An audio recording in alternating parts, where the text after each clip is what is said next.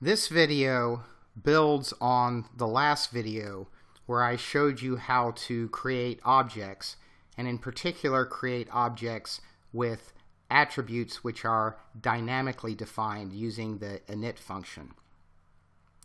You're looking at the Spyder IDE, of course, and in the left window here is the code in the editor that we used last time. So last time we had defined this code in order to create a class called product, and below that are two lines where we created two instances of the products. One was a milk product, which we called milk23, and the other was a cereal product, which we called CER or CER12.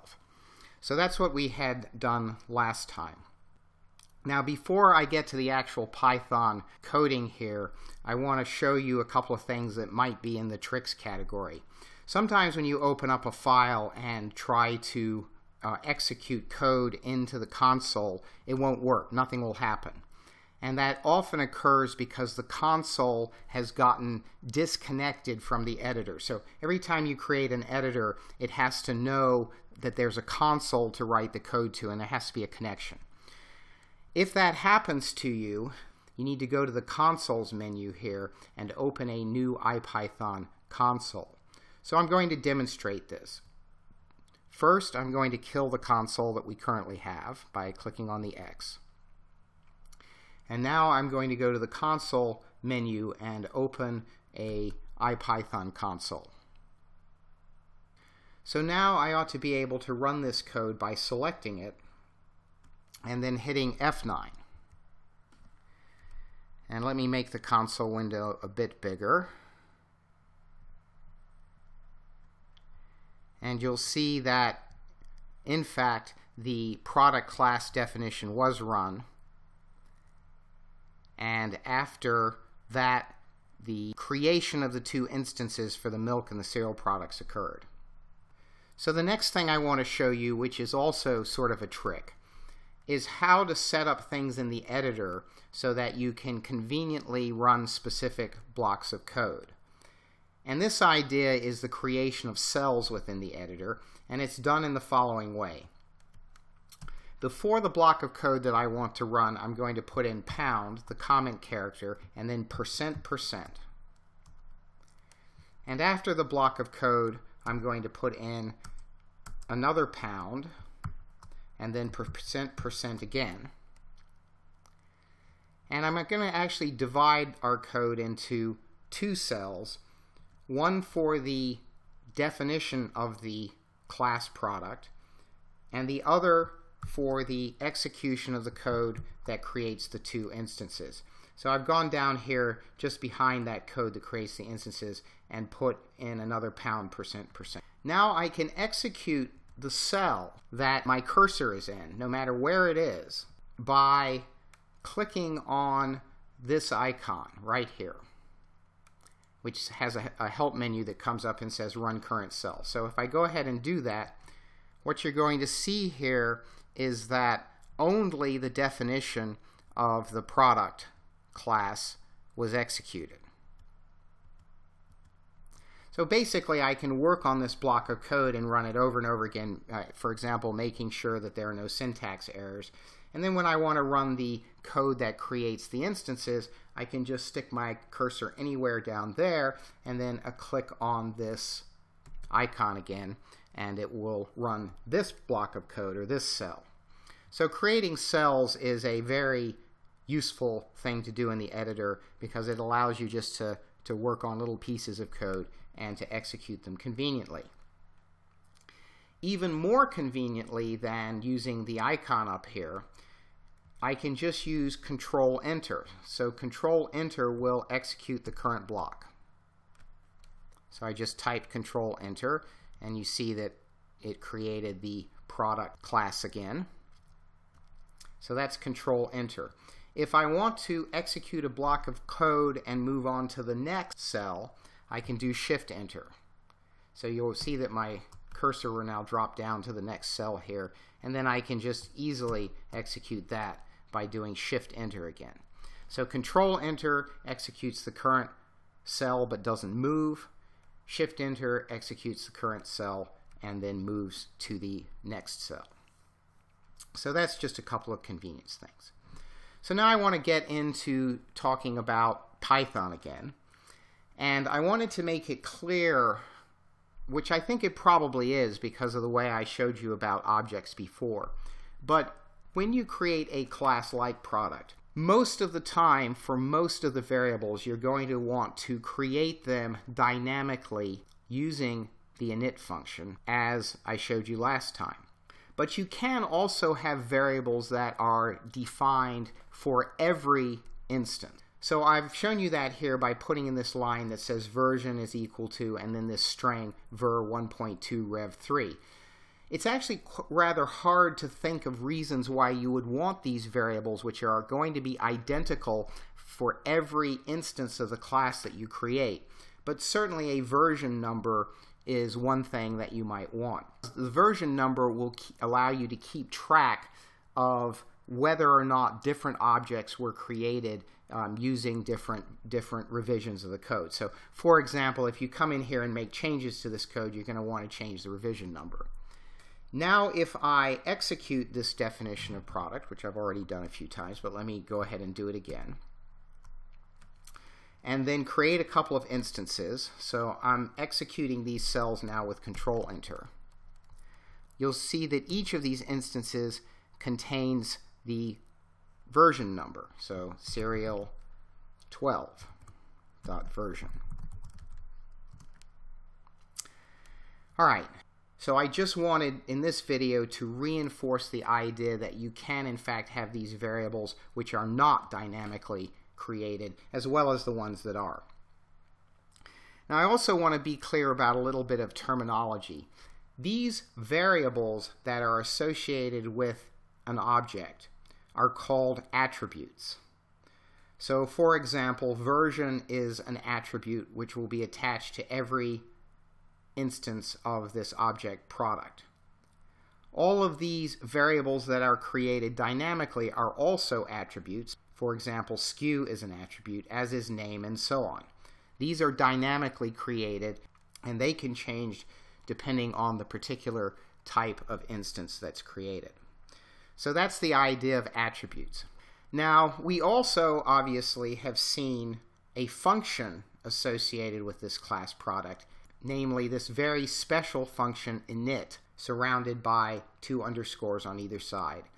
This init is executed automatically when product is used to create an instance. And so it's a very special function. It's not called by the programmer directly. It's a private function. You can also have other functions which are not private, and I'm going to create one right now that is sort of a convenience function for this object. These functions that are associated with an object are referred to as methods.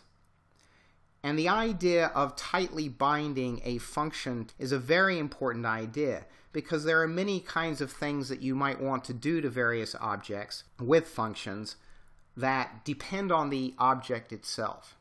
As an example of this, I'm going to add a method to this product class that will print out the information in a halfway decent format.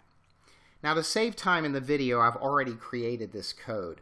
So what I'm going to do is copy it and paste it in here and then make sure it works.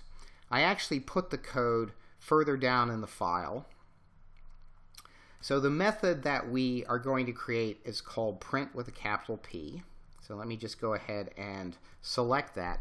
And now I'm going to copy it up to where we were creating the product class. First I'm going to do Control X to cut it out, and then I'm going to come over here and do Control V to paste it in. Now this code is still commented out, so I'm going to show you another trick that's kind of useful. If I select this block of code, I can add or remove comments by doing Control, holding the Control key, and then 1.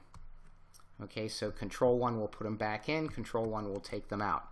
How did I learn about this? Well, in many of the menu items, there are shortcuts indicated. So for example, under the Edit menu, there's an item that says Comment, Uncomment, and on the right-hand side there's the shortcut. So being able to comment out a block of code is very useful. Now that I have pasted this code in, I want to check things a little bit to make sure that it's going to run. In particular, this function needs to be indented one time, and then the code that defines the function needs to be indented another time. Now, I copy and pasted this in order to save time, but I do want to explain quickly what's going on here.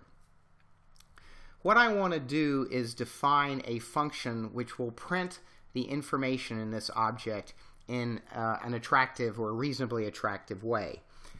And I'm doing this by creating a string called out, which I will then print.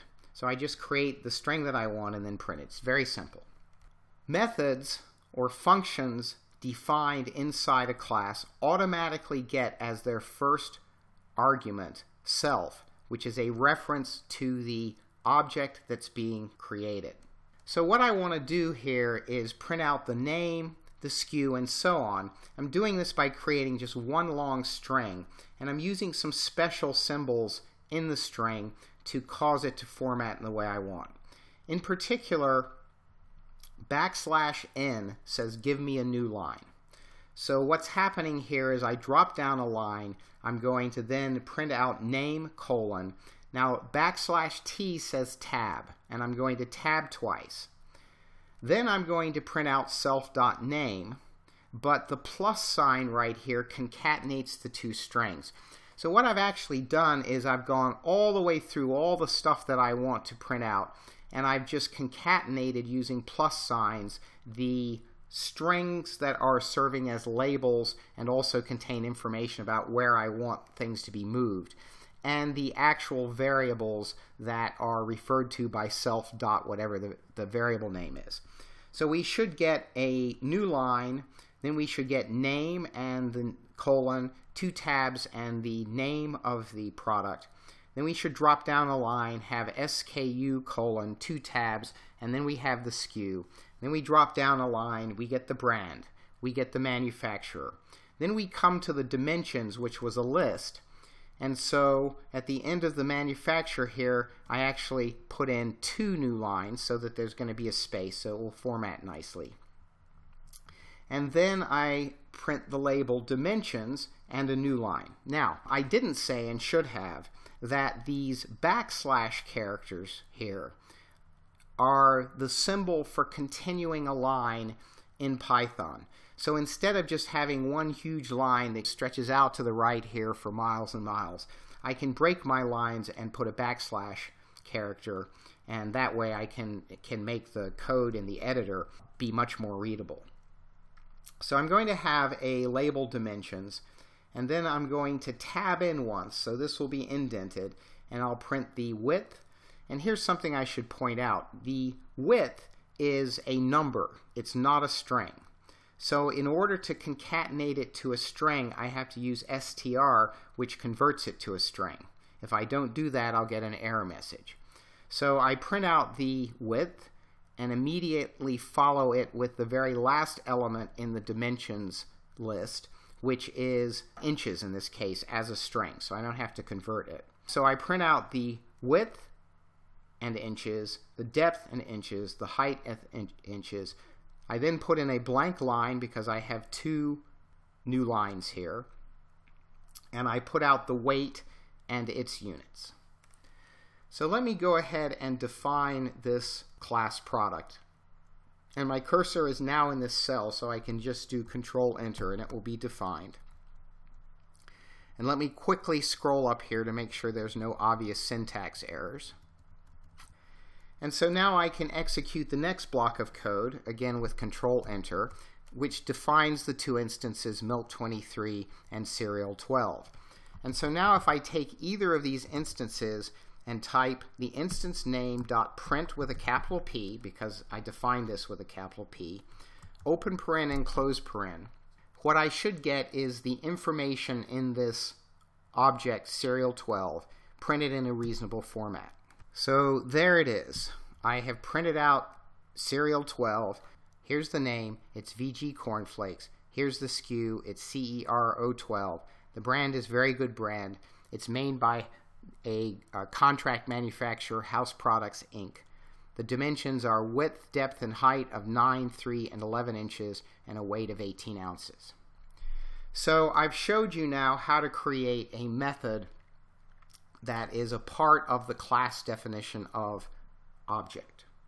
So before closing this video, I wanted to show you the built-in function dir, which provides information about any object that you give it as an argument. So if I do CER12, what I'm going to do is get a list of all of the attributes of CER12. So you can see that they are brand, dimensions, manufacturer, and so on. It also lists out the private information. We defined, for example, the init function. We didn't define this doc or this module. They were created automatically. But again, things with 2 dashes here are private, and you shouldn't try to access those things directly. So after this video, you should be very clear about methods and attributes. And I've also shown you several tricks, such as creating cells in the editor and executing them, and commenting and uncommenting blocks of code, and also how to restart the IPython console if somehow your editor gets disconnected from the console.